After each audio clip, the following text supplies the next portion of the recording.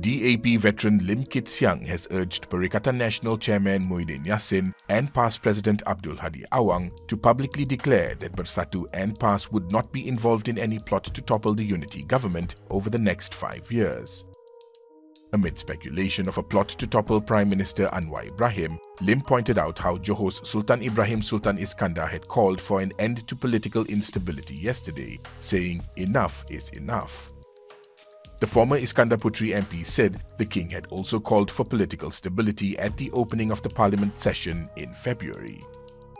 It was reported that 10 MPs, who previously backed Bersatu President Muhyiddin after the 15th general election, were planning to force by-elections by quitting their parties in order to invoke the anti-hopping law that would cause their seats to be vacated.